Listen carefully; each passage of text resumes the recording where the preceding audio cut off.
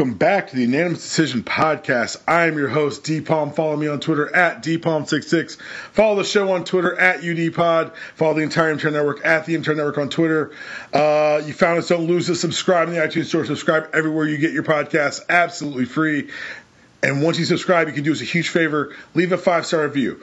5-star review, I know it seems simple, it seems easy, but it really helps us. It really helps us out, our visibility. And if you want to leave something to say about the show, I'll read that on the air. 5 stars, whatever you write, I will read. I've read very mean things about the Falcons, very mean things about Georgia, and I'll continue to do so at my own cosmic, karmic cost.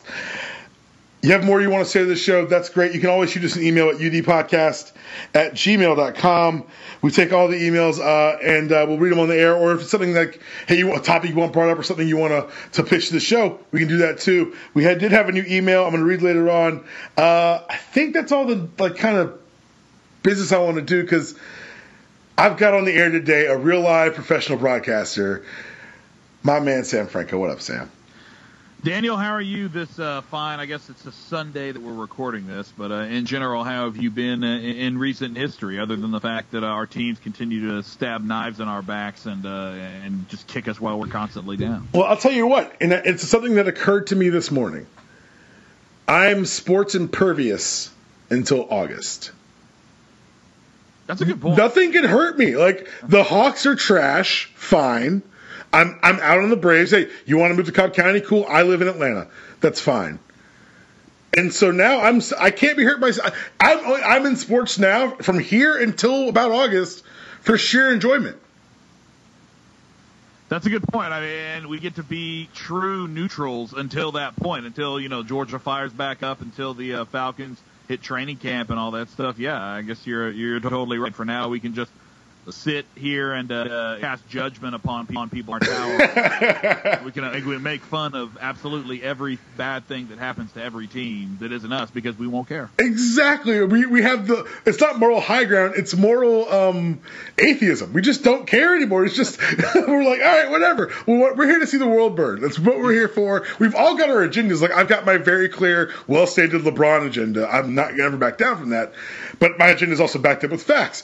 But, like, it's so nice because I've noticed, like, for the first time, I think, in, I want to say about 10 years, maybe longer, the Hawks are going to miss the playoffs.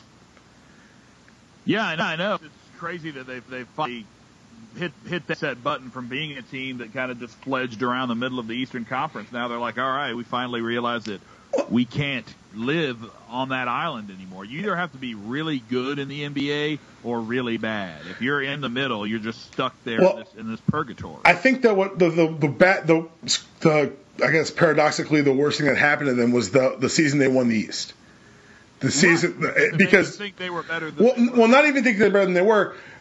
I think that it gave the fans and energized the team a lot with a lot of hope. But what we didn't know at that time is that was the peak. That was the highest it was going to get. And let's be real. A lot of teams would kill for a season like that. I'm not denigrating the accomplishments of that team. I'm just saying that our aspirations were bigger than they could provide. But it doesn't take away from the good things that they brought to the city because those were some fun years when we were running things in the East. Oh, no doubt. It was good times, the highlight factor. Well, I mentioned this on the Fallout show from the events of that one Monday in the Dome, but I got to run into you right before the game. I physically ran into you. Me and my father were going to our seats where they were, and we're walking through kind of the bowels of the stadium, and I see, well, that looks like a really well-put-together Sam Franco. Oh, my God, that's Sam Franco. Yeah, that was after I had used a fire extinguisher to break into one of our company vehicles. And I locked my keys in the car. I didn't think you were going to tell that story, but that's good. No, I've been given the okay. Okay, fair enough. It's one of those things where, hey, I think it makes the heartbreak that came upon us that night that much more heartbreaking or that much more funny, depending on where you stand. I love that the things people are allowing us to say in the name of content these days. So we crossed past the tunnel. We said our hellos. We head to our respective areas to watch the game. How was your experience? Like, how was it? I've talked about it on here. For me, it was kind of because and not to stunt. Like, I was very close to the action, so I was living and dying with every breath. I don't go to games often. I don't like crowds. I'm not fun to watch football with because I talk about things that no one cares about but me and like 7 other people in the world. Fortunately, when I was with Barso, when we were there, he's one of those people who watches football like I do. So we were annoying everyone around us, but we were fine. But how was the experience for you? Because, man, it felt like a home game. Like that stadium, they could tell you it was split. It was not. No, it wasn't. It wasn't. It was definitely a Georgia-heavy crowd. And, I guess because of the magnitude of the event and when I first walk into the press box and I see, like, all these national writers that, I follow on Twitter, on Snapchat or Instagram, whatever, I see people, and they're doing the same thing I do, which is covering the game, obviously at a much bigger scale for some of these guys. Being an SEC guy, I see guys like Mark Schlabach from ESPN a lot, but when you're seeing the true national people, when you're walking by, Todd McShay on the sideline, I mean, you just kind of get the gravity of the moment, and it truly was a cool experience. They had, because I'm radio, they have radio and TV up in the auxiliary press seating, which was, if you looked up in the 300, there was all these rows of like white tables. And they basically took an entire shit out for media to sit up there. So that's where I was. And I was actually on the front row of that. So I was on the front row of the upper decks, pretty much sideline. I'd say about 35, 40-yard line. So I had some phenomenal. That's a great shot. No question. I mean, I got to see pretty much everything I needed to see from that game. And then, media goes down on the field the last 5 minutes. Oh, I saw you on the sideline. You were right, I guess, like probably directly in front of me for a good second half of the end of that game.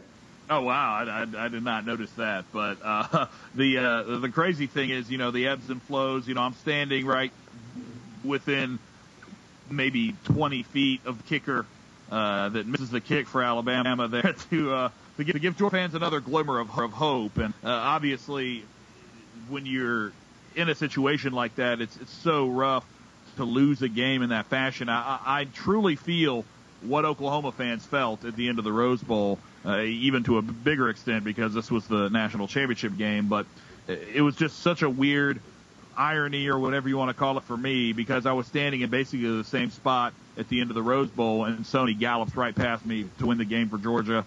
And then I'm, no lie, almost the exact same spot when Alabama caught the touchdown. So, I mean, it was truly an incredible experience. And, I mean, Georgia played back-to-back two of the better ball games, I've ever seen in person. So it's been a crazy year for Georgia, but for it to end like that just was pretty tough.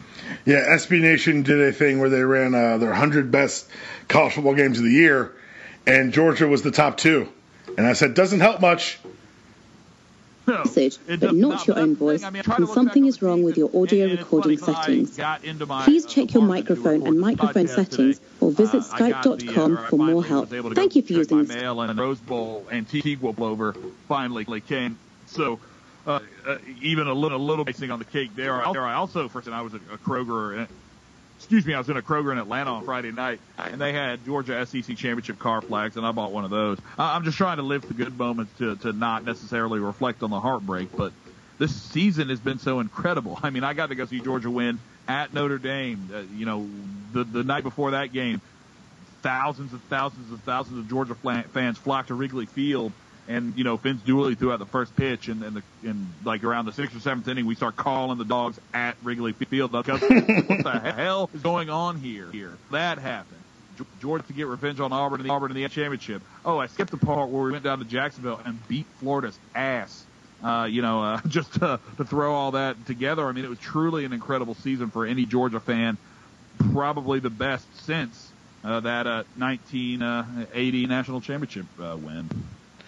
I'll tell you what, man, and that's one thing I think can't get lost about this season, and it's easy to because, and you and I have talked about this off air, is the nationalization of college football where the regional things don't matter, particularly when our region is the forefront of the national game. But an SEC title matters.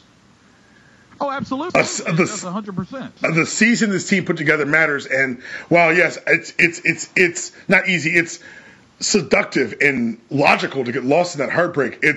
I'm so happy for those kids who had such a great year and got to see so much reward for the hard work they've put in. And I won the freaking Rose Bowl. Man, I mean, come on. Yeah, and I gotta ask, what's the mood in the Classic City now? You're boots on the ground, brother. You're in Athens, Georgia. How is the local atmosphere in the wake of this? I mean, it was obviously pretty rough a couple days, just but Georgia got so close, something they hadn't done 1980, but it's optimistic, or it's optimism about it. There's so much of that good feeling about the program because you see Georgia got this far under Kirby Smart in only his second year in the program. He took what Coach Rick did in his second year, which was win an SEC championship, and took it that step further, right, almost getting a national championship trophy here in Athens. So you look at the optimism that is just coming from the fan base and coming from the program and people that work at Georgia. Just everybody is talking positively. There's no negativity like there was, say, in 2007 when Georgia stomped in the Sugar Bowl and then went into 2008 as the preseason number one team in the country. There was still going into that season a lot of kind of negativity and a lot of people not necessarily believing that Georgia should be that number one team. And we saw what happened when Alabama came into Athens and smacked Georgia around a little bit, in 2008. So I just think that there's a different feel because of what Georgia's doing in recruiting. I mean, 6 5-star recruits right now, and they might not even be done. We've got National Signing Day coming up where they could bring in some more. So there's just too much positive momentum. I like the people to dwell on the bad loss or the loss that happened there in the SEC championship or the national championship, which was kind of a de facto SEC championship.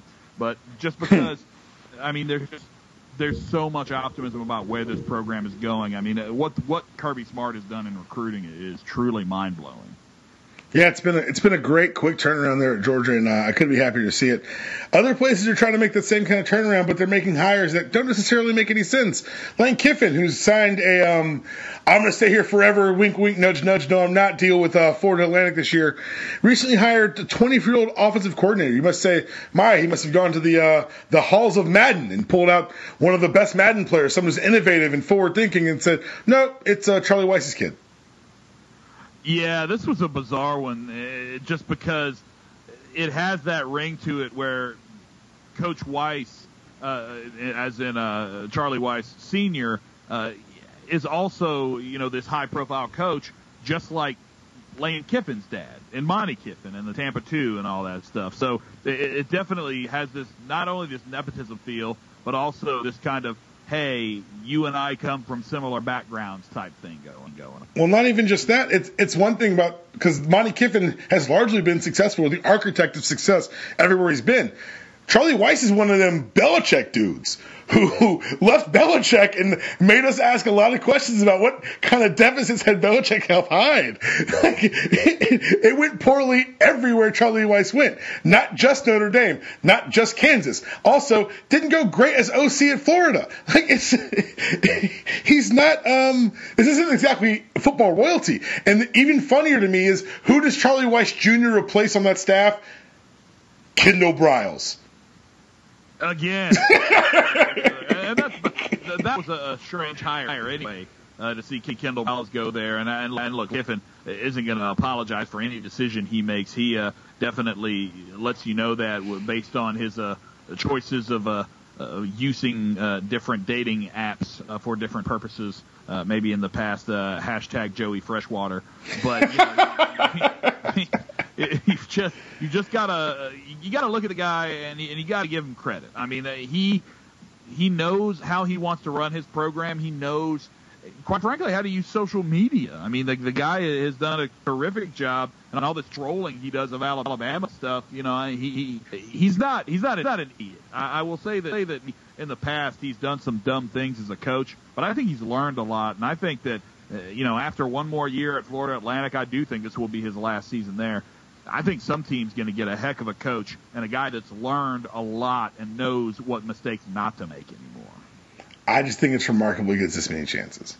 I'll always think that. But stay on the talent continues to get chances. I think that we've seen how impressive his offenses have been, and you're going to get a lot more chances if you can deliver the goods.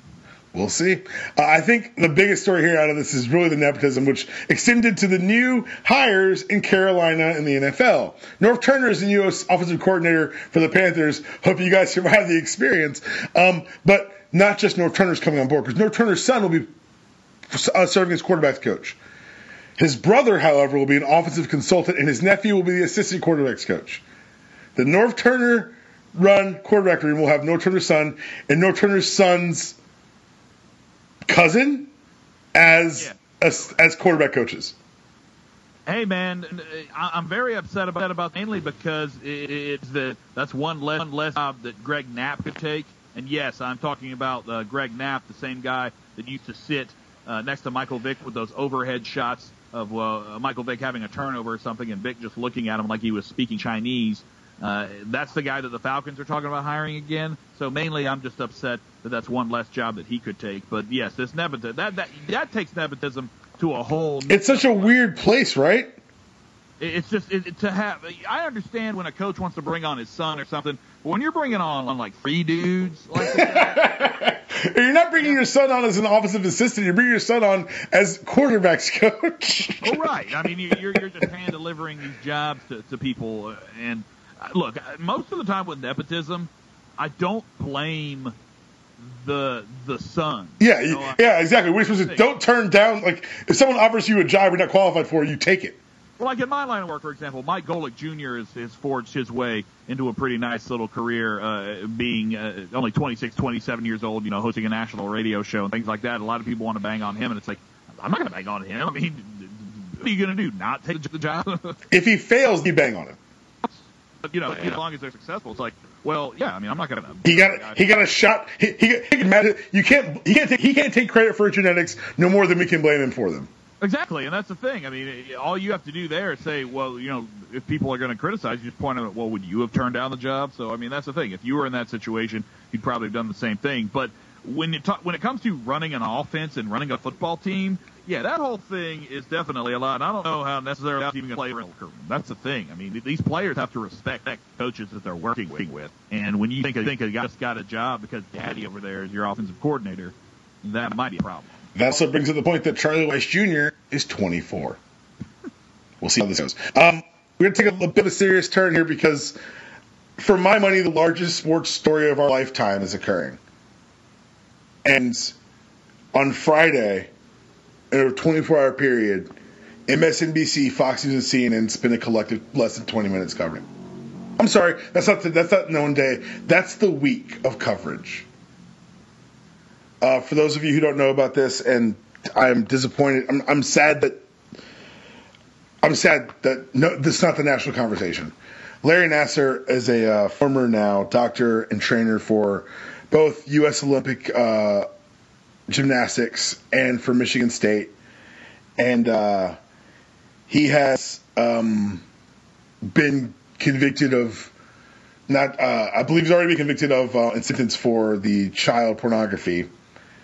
But now the much larger issue of his abuse of over 350 women, girls, put into his care over 30 years, and the glaring and growing evidence that it wasn't one or two people who knew, it was an entire system designed to protect him because, lo and behold, he was the architect of how they would investigate such things.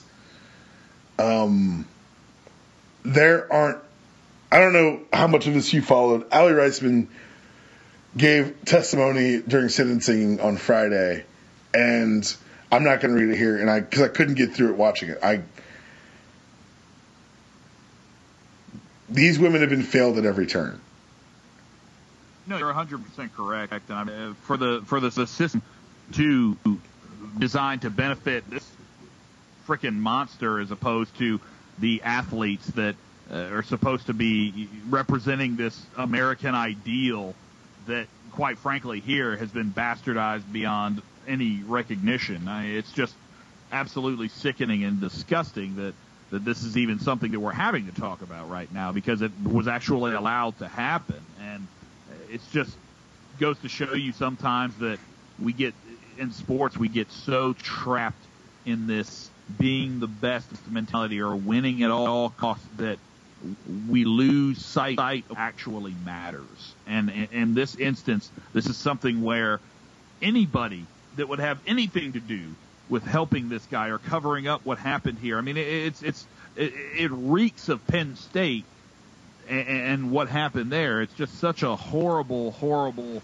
representation of what it means to be an athlete and what it means to support athletes, and it's really hard to talk about. Like you said, I have followed this a good bit. It's not something that we really dive into my show, quite frankly. Is expected to the general public, general mass audience, doesn't want to hear about it, and that's sad. Like you alluded to there, it's not part of the national discussion, and it's just one of these things. It's so weird how we work in a 24-hour news cycle. That if it bleeds, it leads. But if it starts to make you uncomfortable, then it's something that just isn't talked about. Well, I think it's even something bigger than that. It's more systemic. I think you're 100% right that the queasiness of it makes it not be covered. But let's be clear on why it's queasy. Because when the Sandusky thing happened, that led national news. It's football versus gymnastics. Well, first of all, those weren't athletes who were being harmed. These are gymnastics. I think the larger issue is we don't give a shit because largely they're women. As a nation, if it was 300 boys molested over 30 years, it'd be a bigger story. Gymnastics, badminton, curling. No, I think you're right, and it is that kind of systemic, fair treatment of women that sports has often. I'm not even putting the hat on sports. That's society. This is the world. But it's also a lot more prevalent in sport than right. Other areas. I'll 100% give you that. And I think that as people learn about this case and learn how egregious things happened. So today, on Friday, the MSU board gave a vote of confidence to Lou Anna Simon, the president of Michigan State. Simon is on the record in 2014 as being told a Title IX complaint against Nassar and continued to allow patients see him within MSU Gymnastics for 2 more years. It's hard to speak up. It's easy to say, I hope someone else catches it. It's not my problem. But that's the mentality. And I know it's a hard conversation. I know it's not a fun one. But this is why I want to have it, because if we don't talk about it, then guess what? All we're doing is we're sacrificing the next batch of vulnerable people to be discussed in a 20-minute soundbite and then never thought of again. No, you're totally right. And for not just for people needing to hear about it, but the victim need to have their story. Amen. People need to be uncomfortable. That's such a problem we have as human beings in general, that everything always has to be comfortable, and we have pop a pill for this, pop a pill for that. You know what I mean? I mean, there's so much of this. Everybody has to be happy all the time, and everything needs to be comfortable. But bottom line is, things don't change unless you're uncomfortable. And we've seen this across the years, whether it's women's suffrage, whether it's African American suffrage, whether it's the civil rights movement. I mean, things don't happen until it gets thrown in face, and until the general population is made uncomfortable. So I think that obviously, like you were talking about with Allie Raisman and her testimony, it's rough to sit there and watch that. There is it shook me. I knew it was. I read it before I heard it. I knew it was coming, and it still gutted me. Right, and it's just something that I still cannot believe that this was how, as human beings, do certain people know these things are happening and let it? Because like I said, because it's much easier to pass mm-hmm. on to somebody. Exactly, and I also think that as we wrap this topic up and try to somehow talk back about other things in sports. I think that it's part of the larger conversation we're having about how marginalized women's voices have been and in how many different ways for so long. Because I guarantee there were women who, in some ways, covered for this man because in some way they internalized the blame or they blame the victims, or we watch it happen, and that's why You gotta be and people say, oh, I wish we could just not talk about it. I do too. Because if we didn't talk about it, if it wasn't happening, then we wouldn't have to talk about it. But it is, so we should, until we don't have to anymore because it's not happening.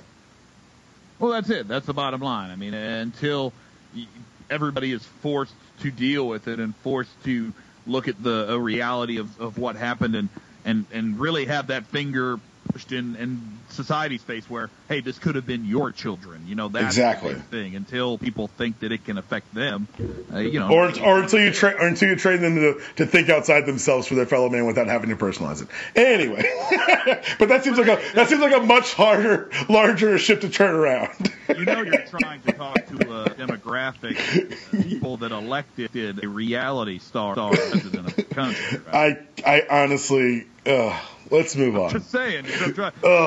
That would hurt. You're trying to scale Mount Everest in one day. I tell you that you're going to need a few Sherpas. Shit, give me some dynamite and put it in the best places. I'll blow it down to my level. Let's talk about the NBA because, and this is something I'm pretty happy about. I can watch the NBA completely unconcerned. I'm here just for jokes, just for games we discussed earlier. I'm kind of going to turn into a fan atheist until August, and I'm just here for the greatness. And the NBA seems determined every night to give me greatness. By the way, I'm here for the Thunder. I really want that team to overturn the apple cart. Can you imagine? I'm 100% Russell Westbrook because of the way that he decided to stay in OKC and take that for himself as opposed to going and joining like a Kevin Durant or, doing whatever LeBron continues to do by being GM of whatever team he's on and pulling all the strings and making sure that he gets the Yeah, I can prove to you he's not GM in one sentence. Well, he told y'all last year this team's not built to win in the playoffs, and everyone told him he was being greedy. And he's like, well, he's the one that made him give Tristan Thompson a max contract. Who said that? Who said that? He did. He did not. Let's move on. Let's stay talking about things that are fun, like Russell Westbrook. I just want to say with Russell Westbrook, I thought really going into the season, if Carmelo would accept that third auxiliary guy, then maybe they could be doing okay. And it seems like he's finally done that. That's the team that I know they're not going to beat the Warriors. I really could, but that's the team that I would wish could do something here. And I also, want to start like a GoFundMe account.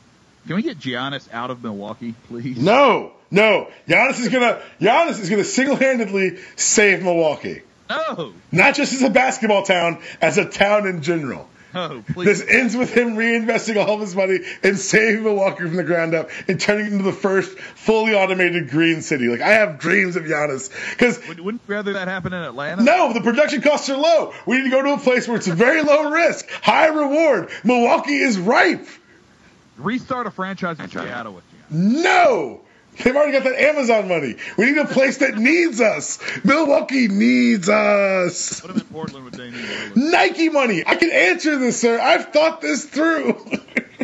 Well, I was going to say if the Nets were still in Newark, but no. Brooklyn's got white people money now. They're fine. They got Whole Foods. I'm not going to Brooklyn. Well, but no, New Jersey could use it. I'm not going to lie. But let's be serious because it's been interesting because I think you're right. The best storylines have been on the court, but the headlines haven't been. The headlines have been players and refs are arguing more. Actually, techs are down. What the refs are doing, and it's gotten to the point of being weird, they're teching up weird people. Like, they're teching up names. Like, you don't tech names because that's how the story happens. They want the power, Deep-Pump. It's so, but why? Like, nothing changed. Nothing happened. All of a sudden, they're like, we're going to call fewer techs, but the techs you're going to call, you're going to notice a lot more. Why? I think more than anything that, Adam Silver wants his league to look more regulated. Shit. No, I'm serious. From what you're looking, I think he likes the image that the NBA is starting to create with maybe more of a bit of a more progressive train of thought, and that might be something on the outside that they're trying to, exude and portray, but on the inside, it's his way of changing the dress code, like Daniel Stern did. David Stern, first of all. Proud Columbia alumni. No big deal. Why do I always do that? Daniel Stern is the actor from Home Alone, isn't he? He is. It's a very deep cut and great reference. See, I always make that mistake. As people are wont to do. I just... Brony or Dylan McDermott or whatever that'll be. I think it's weird because, like, in the NBA, it's at its most fun when it's a little bit spicy. Like, when people, and you always hear the old heads and people who were 90s basketball fans, the game's too soft.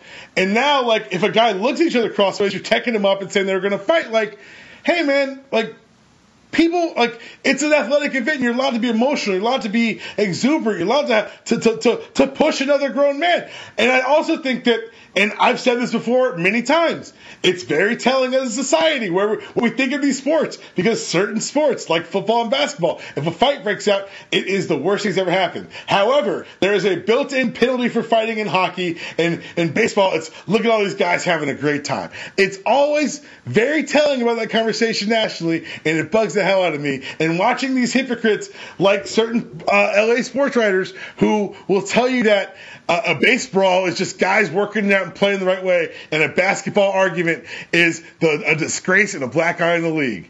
I'm just saying, we see you. Were you calling out Bill Plaschke? I am calling out Bill Plaschke because the motherfucker can't be consistent for it's glaring because the Clippers were involved, and so he had to get on his moral high horse. And I'm like, didn't the Dodgers last year? And I looked it up and I was like, I'll be. Look, unfortunately, I think a lot of reasoning that you're going into here is sound. It's solid. Your logic is sound. But none of those other sports, like hockey and stuff, like, we haven't had a hockey player jump into the crowd and start wailing on someone yet. That's only because they can't jump. That was good. Come on. Hockey, like could be something that could get dangerously out of hand because they basically have knives on their feet at all times. Like one of those bad boys off on a rampage. I'm just saying. But I think that when you have something like the Malice in the Palace, and the NBA still, quite frankly, recovering from that. Which has always been weird to me because I remember where I was at Malice in the Palace. We were going to play Brown the next day. I was in a shitty hotel in Providence, Rhode Island. And I watched it happen, and everyone blamed the players. I'm like, that man threw a drink at him. Yeah, no, I've always been. It's always been weird to me. I'm like, wait, how did this get twisted? Like, throw a drink at me and see what happens. 100% been on the player side in that from the beginning. Especially because, dude, Ron Artest is not a logical or real person. Like, you flip that switch. That's on you. Yeah, that's what I'm saying. And the idiot that ran on the court after Jermaine O'Neal, that's still one of my favorite YouTube clips, by the way, is Jermaine O'Neal just cold cocking. That man's life got saved by slippery floors. Right. I know. If he didn't slip, that guy is probably still eating his food through a straw. Well, but it's all their fault, and the fans of the NBA, I think, more than any other league, have this kind of or whatever. And maybe it's because they're so close to the action. Yeah. A lot of these. Yeah. Because I was watching a game the other night where a guy got ejected because of something like one of the players went near him. Out of bounds. I don't remember exactly what happened, but the guy stood up over him and yelled at him, and the player looked back and what the hell was that? And then you see security come out and kick the guy out. But just fans have such an entitlement in the NBA almost. Really weird. It's really strange, and I'll hear the arguments, but I think the logic I posited feels pretty sound and pretty airtight. All right, so I want to talk about two more NBA stories before we get to the NFL stuff. The NBA is trying to ruin the greatest thing they've stumbled onto. So they're finally moving the NBA All-Star Game format to a pickup game format where the two top vote getters will be essentially the captains. And LeBron and Steph. Well, yeah, I guess, yes. And they'll be, I know. But they'll be voting on, then they'll be picking teams. The problem here is the NBA's resolved to do this picking thing behind closed doors, which I'm honestly... Sam, the pro wrestling fan of me, hope this is all a work so they can reveal that they have a pick'em special, that they've been keeping under wraps. I'm hoping that they're working good. Understood in this. Like when it was, I didn't think they would do this behind closed doors. I mean, that's part of the whole experience. That should be what they do on Friday night. It's part of the All-Star Weekend. There's nothing more pickup basketball than literally picking teams. Well, they're probably doing it because they want the teams to have a chance to practice with each other. It's like, this is the All-Star game. Nobody gives a crap. Have them practice on Saturday when they're hungover. Pick them on Friday night. Make the pick 'em the highlight event of your skills competition, which is weak. Oh, dude, I want the All-Star game back in Atlanta so bad. Like you're talking about being hungover the next day. I just want to stay in Atlanta like all weekend and just party it up All-Star Weekend style. I've wanted to do that. So. Hopefully soon, man. Like, I think we're doing the rotation. They love us. The NBA loves us. They love this city. I think it'll happen sooner than we think. I do think they rotate back because, Turner's here, all the partners are here. Like, we just pulled off the national title game. Well, we sort of pulled off the national title game. The people entering and exiting the crowd, or entering and exiting the stadium wouldn't really. I had no trouble getting in the stadium. Well, no, I didn't either, but a lot of people did. Well, that seems like a them problem. Yeah, exactly. It's like, sounds like a them problem. Shouldn't be broke. Anyway,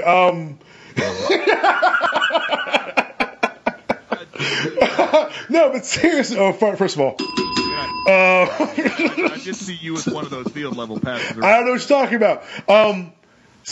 But like, do you think they're going to eventually say, "Oh, we'll just pick them in live"? Because this is ridiculous. Like, to rob us of this, just do the old way then. Like, why even pretend? They picked the NFL Pro Bowl on the NFL Network. They made a show of it.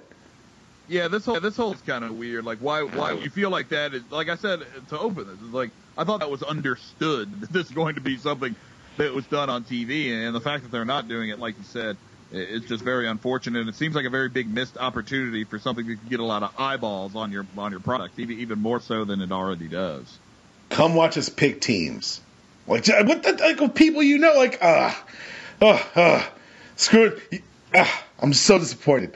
Something I'm not disappointed in. Last night in the blowout loss in the Thunder, LeBron James crossed 30,000 points. And I want to have a very real conversation, and we'll have it at a later time. But I just want to make sure we all recognize that we're watching a movie. That the more recent hot take society has kind of deaded us to it. But when you step back and think about what's happened for the last 15 years, 15 years, and how this might statistically be his best year ever, like, he's getting better, which is terrifying. Yeah, but I'm about to Mike Wilbon you real quick. He could score 1 million points, and he's not going to pass for him. But why'd you bring up Jordan? No one's talking about Jordan. I'm talking about LeBron James. I hate you so much. Like, now I'm going to... Oh! Well, no, that's the problem, and that's why I did this, to bring this point up. We get this... you always have to compare someone else, and I hate it. I'm like, why can't we just enjoy the genius of whatever we're watching, whether it be LeBron, whether it be Giannis, whether it be Kobe, whether it be Jordan? Why can't we just appreciate them individually? Like, making a comparison is also ridiculous, because something you mentioned earlier about the NBA, people viewing it soft. I feel like, for me, the NBA kind of died a little when they instigated the rules about you can't hand check and stuff anymore. It's like a part of my childhood is seeing Michael Jordan try to defend a guy out on the perimeter and sticking his hand out on him, man. I mean, that's just something that I was always used to. So, I mean, just the change. We're always having to compare eras. You just can't do that because the rules were different and because the way the game is played is different. Yep. But let's not talk about anyone else. Let's talk about LeBron James for a split second here, because we're watching one of the best seasons he's ever put together. Like, personally, we're watching, like, I'm amazed every time I watch him play, because he does like he'll do 2 or 3 things that makes me convinced he can play till he's 50. Like, his ability to see the court, just throw him out there on the league minimum and say, go be a point guard for 18 minutes a night for a contender, and he could do it. Well, I mean, he's just such an athletic freak. We have never seen a specimen quite like LeBron. Maybe Giannis came along in terms of just being that genetic freak, a guy that at his size can handle the ball. Kevin Durant falls into this category as well, of just guys that are so big yet are able to move so quickly. It just creates such an unfair advantage. I mean, when you talk about those 3 guys in particular, LeBron, Kevin Durant, and Giannis Antetokounmpo, you're talking the Gronks of the NBA, just guys that are completely impossible to cover in one-on-one scenarios. Yeah, it's not, and the thing about the thing that separates LeBron is he brings that physicality, but then he's the brain. Like, it's The way he's the Neo of the NBA. You know? It's so funny to listen to players who've played with him. Like Kyle Korver was like, so when I got there, he said, so where do you like the ball? He says, well, I like it in certain. He showed him where he likes to catch it on his three. He says, what kind of seams do you like? And he thought LeBron was kidding. He said that every time he gets a pass on the kick out, it's where he wants it, and the seams hit his hands exactly right. He says it's the craziest thing you've ever seen. Yeah, exactly, and that's the thing. We see the greats of all time. What do they all have in common? It's the work and dedication and pressure they put into it. And I think James is one of those guys that works incredibly hard, and yes, he knows that he is getting up there in age, so he's tweaking his game each and every year to maximize and get the most out of his body. It's the guy's a monster, and I'm glad to say that I'll be able to bounce my kids in my knee and tell them about LeBron James, and that's something pretty cool. And then I've got to see him play live a couple times and things of that nature. And, we're going to move forward, but I do want to say this. I was going to say, putting mask aside, the most and many nice things as I've said about LeBron James in like a 15-minute period. So you're welcome. I do appreciate it, and I want to make sure everyone knows this podcast stands in one thing and one thing only. LeBron passed Jordan a while ago. Anyway, so let's move on to football. And in the transition, we've got an email because if you guys remember, we had a segment rolling through football season when football quit me, and I had an email from a listener, man, and this is one of the best. Howdy, D Palm. I hope all is well. I want to apologize in advance for the length of this email, but how many folks can say a high school concussion led to the end of their college athletic career? He then shoots on Georgia for a while, which that hurt me. I'm gonna skip that paragraph. Just know I read it and know that, yeah, I don't want to hear that nonsense. He's an Ohio State fan, man, just rubbing it in like, he was like, I feel for you, but I'm like, wait a second. Anyway, I had long wanted to call into the right time with Bomani Jones about the time football quit me, but I always forgot to call in. So thank you for reminding me that you are taking story about time football quit folks. Football quit me during 2-a-days the summer before my senior year. I went from, I think I could play D3 somewhere to, I'm going to stick to wrestling, the much safer sport. I finally moved up to being a starting nose tackle at 5'9", 190. Oh, buddy. The three largest linemen on the team are my best friend, 6', 255, Big Mike, 6', 260, and Tank, 6', 315. Oh, so you was little man. Like that's, yeah, okay. Our head coaches, we had co-head coaches during my time on JV varsity, had decided a great way to toughen up players would be for every position group to go through position hitting drills of each other. We had gone 3-7 and 1-9 in 2 years before. As a lineman, that meant we ended up taking on an angle tackling drill, an all-lineman tackling drill, and this was indicative of the quality of my coaches. The runner would sprint down the sideline, and the tackle would come with them from a 45-degree angle. During the drill, I mostly lined up, hitting my best friend, Big Mike. Tank would run through the drill and flatten the smaller defensive lineman tasked with tackling him, much to our coach's ire. Eventually, our defensive coach running the drill said, why are littlest guys running up against the biggest? So I thought to myself, well, I ain't that little. Man, I don't know where this guy comes from, but it seems like they need some bigger beef on the D-line. I line up in my starting position, break out of my stance, sprinting towards Tank. I'm lowering my level, and suddenly everything goes black like a computer that is unexpectedly shut down.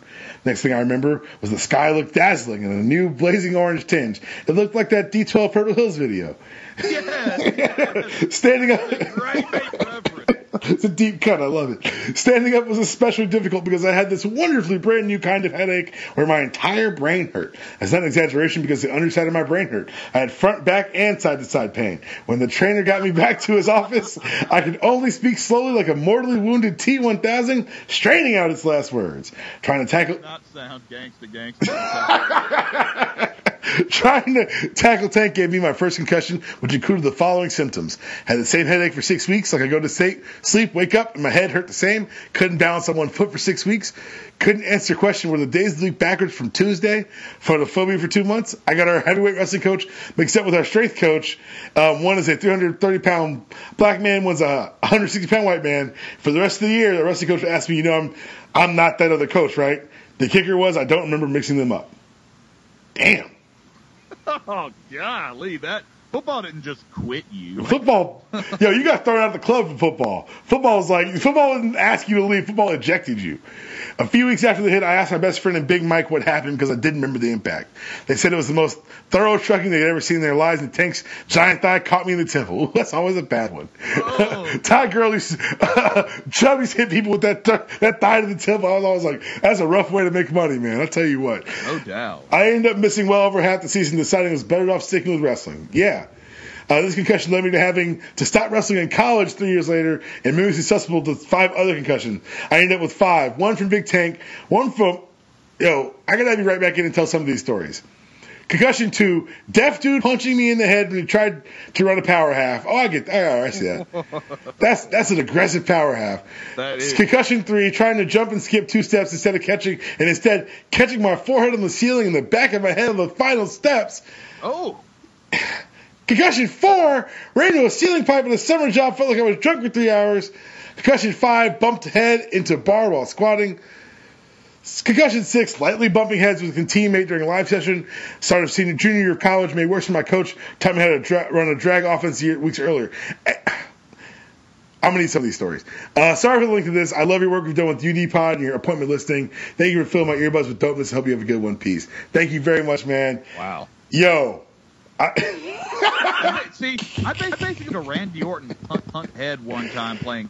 Sure, like I went in for like a diving header and I missed, and the defender also missed the ball and kicked me square in the head. And like none of that would have happened to me pales in comparison to what happened to that guy. Yo, that's a lot of bad stuff. Yeah, well, I may have to have you on to tell them some of those stories. That's you may have inspired a whole other mini little thing I'm set up here. I've actually been talking about it. Might have to get it moving a little bit quicker than I thought. We're recording now before the NFL games happen. It's 3 bad quarterbacks and Tom Brady. Because, why enjoy football anymore, right? Before we get into trying to... Dude, Sackville, man, I'm all on board. Ugh. Portal service, baby. Ugh. Let's talk first about the games that happened, the teams that lost last week. There are reports coming out of Minnesota that Sean Payton was photographed mocking the Vikings skull chant before Stephon Diggs' touchdown. Now, I've seen it. Now, I will say this. All you white people doing that skull chant reminds me of a Klan rally. It makes me very nervous every time I see it. Come on, man. I came from Iceland. That makes me more nervous. Secondly, fuck Sean Payton. Fuck the Saints. Fuck your paper bags. The way that they lost, I ordered a shirt. I've got a shirt coming to me very soon that has, it's like the Barstool one with the Falcons scoreboard on it, Yeah. It's got Saints, what was that, 34-12, I don't even remember what the score was. But it's got the score, and it's got 10 seconds left, so it's just like that, but it's Minnesota and New Orleans. I cannot wait. I'm not saying that's the cover image of this episode, but it very well might be. Yeah. It very well might be. I've got it on my phone. It brings me warmth and comfort in the cold winter months that Atlanta's been experiencing. Yeah, Sean Payton did that, and people want me to feel bad for the Saints. I don't have it in me as a person to feel bad for the Saints. No. I'm not wired that way. Why would anybody want to feel bad for them? Right, exactly. Other teams that lost last week, the Falcons lost. Allegedly, Sarkisian staying as the OC. Yeah, that's horrible. It's not horrible. Like, I've seen flashes. Like, I've seen it get better. I understand kind of what happened a lot this season with the timing-wise due to the lack of... game. I mean, the Green Bay game was such a great Falcons offensive performance, and then never had a performance like that like the rest of the season. Well, I think that was kind of the outlier because a lot of injuries, a lot of the offseason stuff prevented the mini camps from happening, and that's when you develop your timing. And if you watch a lot of the misses, a lot of the drops, they weren't like big misses or big drops. It's a step here, a step there, timing off there. So I think that another year in the system could prove more games like that Green Bay game, and that's what I'm going to lean on.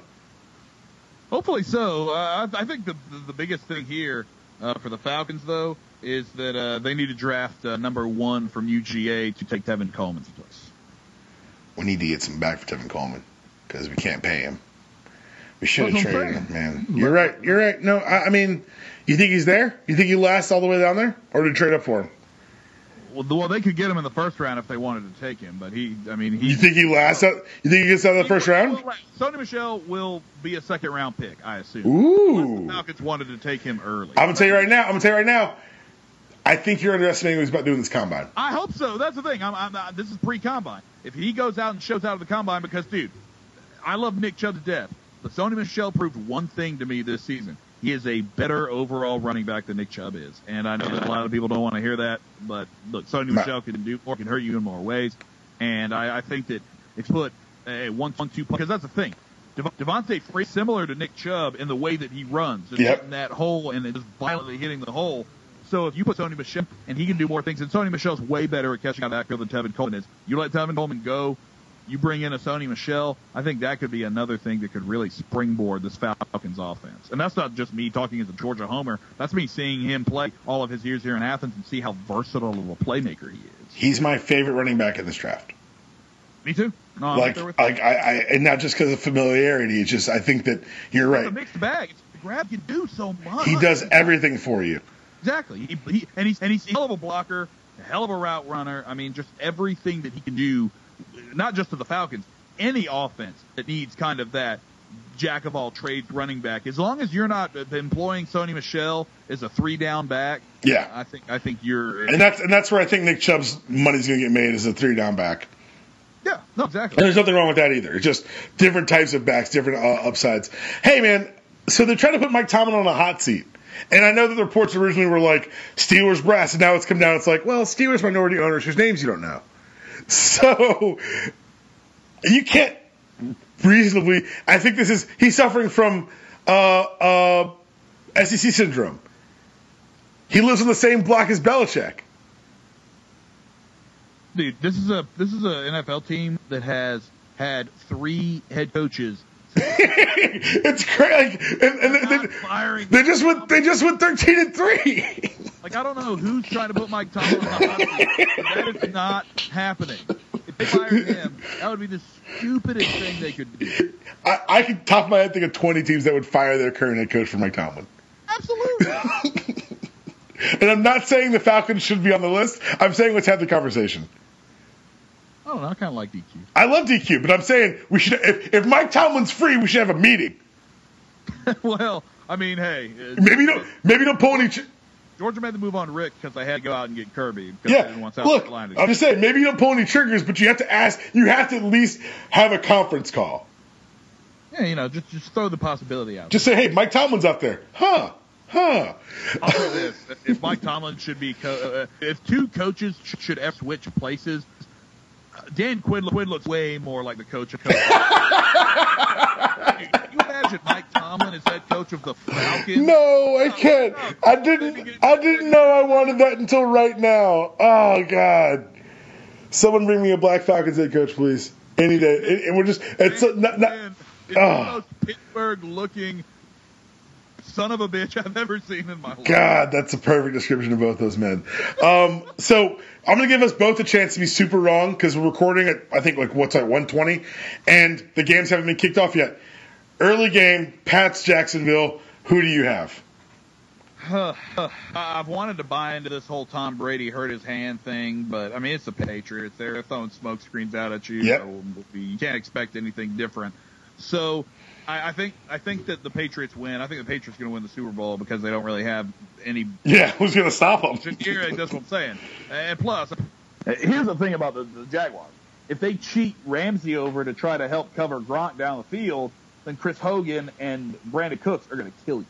So I just don't see a way for Jacksonville to win this. I will say this: Jacksonville gets so much pressure on opposing teams with only their front 4. That's the thing. That is how you beat Tom Brady, because if you can only rush 4 and still get pressure and get in Brady's face, you have more guys back there to help out in coverage.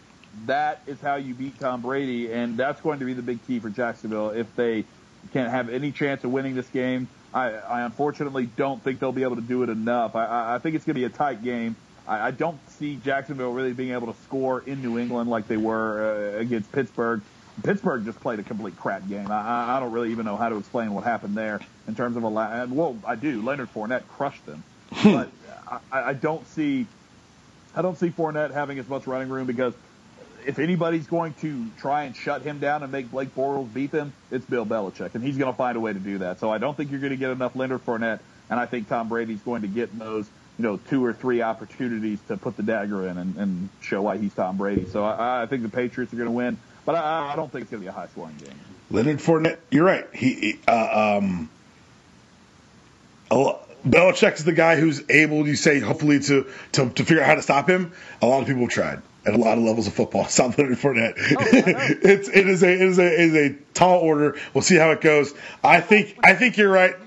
I thought he was crazy, by the way, when he came into the NFL and he was doing training camps and stuff, and like somebody asked him like how it's been, and he's like, well, it was a lot harder in the SEC than this.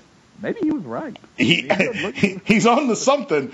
Well, it's also because I guess the players around him are better too. Like I guess maybe it could get easier for a guy like that who's that talented.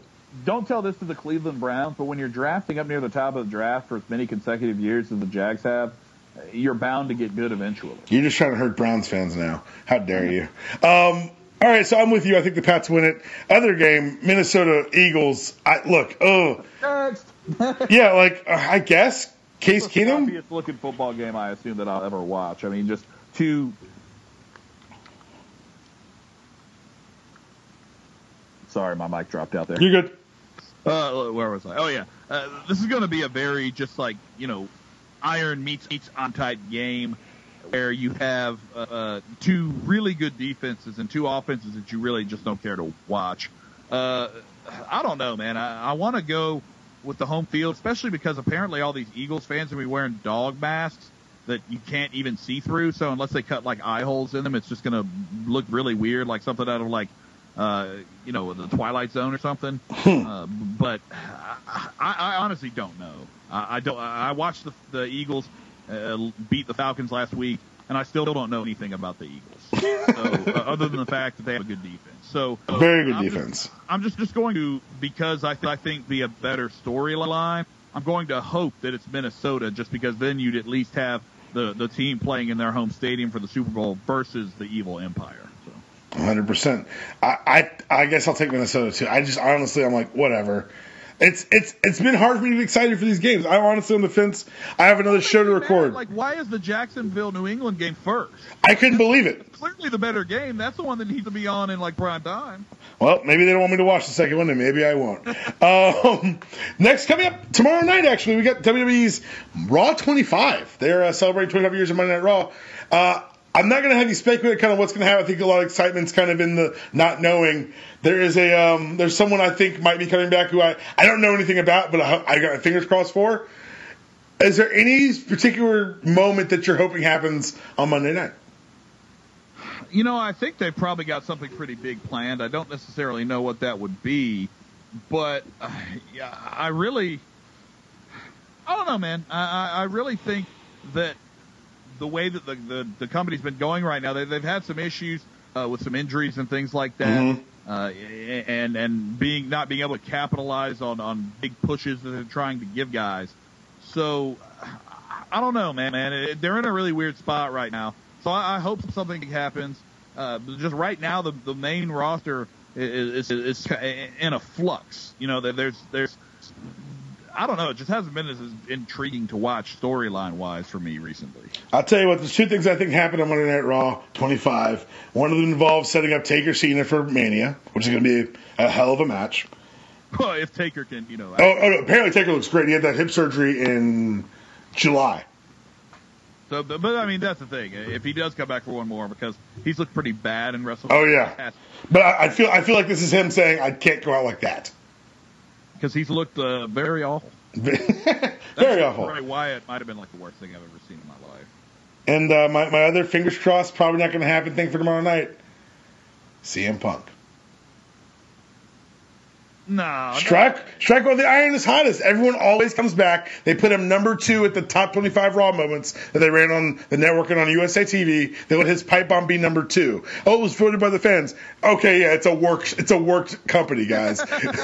Number 2. People think that they actually, when they do those things like the Raw Roulette or when they had the fans text in to vote on a match. Actually, apparently that was true. I listened to Edge and Christian last week, and Edge said that if they'd have voted for him, he was going to win won the title from Triple H, but they voted for Shawn. It was one of those like Cyber Sundays, and they voted for Shawn by 2%, so they had a DQ match.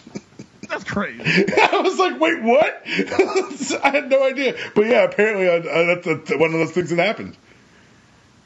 That's nuts. Or at least maybe he's working us on the podcast. God only knows. I think that's probably. For anyone who's a fan of the Squared Circle, we were doing a Rumble pod this week. I got to get it organized today, but a pre-Royal Rumble pod will be coming out. I'm famously not a huge fan of the Royal Rumble match, and this year, we had this discussion before. And this year they're giving us 2, so it's going to be a very interesting preview. Sam, do you have anything you want to say to the fans before we get out of here? Not really, other than just like we said, remember to just kind of think about things outside of sport sometimes, because sport isn't the only thing that matters, and unfortunately, some people don't realize that, and it causes a lot of very horrible things to happen. Any system that tells you we're going to protect the program, system, or team is doing something wrong. You should know that. That should be a pretty good tell in 2018. Before we get out of here, I do want to close on a serious note. This week, a young man took his life. This young man was a quarterback at a very well-regarded school. He was 21 years old, and he didn't come to practice. And he was found in his dorm room next to a rifle with a suicide note. And it was at Washington State, and it's Tyler Helsinki. And stories like this always hit home for me because, as I've mentioned on the podcast before, I was playing at Columbia when one of our opponents, a player at UPenn, took his life a week before our game, and we played that game. And I've lost teammates to this scourge, and I want to just tell everyone, like, if you're having these thoughts, there's someone always to listen. The National Suicide Prevention Lifeline is 1-800-273-8255. It's 24 hours every day. There's always someone to listen. There's always someone who cares. It will always get better. And lastly, please don't be afraid to ask for help. I know we can all feel lonely at times, but no, you're not truly alone. And there's someone out there who cares. And oh man, it's one of those things that it doesn't get covered a lot in sports because it's, like we said, it's one of those things that makes us uncomfortable. But there's a lot of pressure on these kids. And there's a lot of trauma they go through emotionally, physically, on the field of play in preparation for it. And we need to keep all that in mind when we're not just talking about them, but when we're cheering people on, people in our own lives, people that we know, people that are local to us. Think about these people outside of what they do on a court or a field or what they could be for your recruitment efforts. These are people behind these helmets, behind these bats, behind running up and down these courts. And that's just kind of, it's not going to get covered a lot. There's a starting quarterback at a Pac-12 school who killed himself before spring practice. And it's not getting mentioned. They show you Ryan Shazier on the sideline. No one says the P word when talking about him. No one wants to talk about women getting molested and the blind eyes taken. Not just the Olympics, where they had a ranch where they were send kids that they shut down symbolically this week while there were still children at that place at that time. If there were news crews there, we would know that. But there weren't. Because when things make us uncomfortable, we don't look. We've got to look. Or there'll be more stories like this, and you'll have to hear me do the somber voice, and you'll carry on with your day. These things thrive in silence. If it can be destroyed by light, bring it to the light. That was your show. This is your outro. See you guys next week.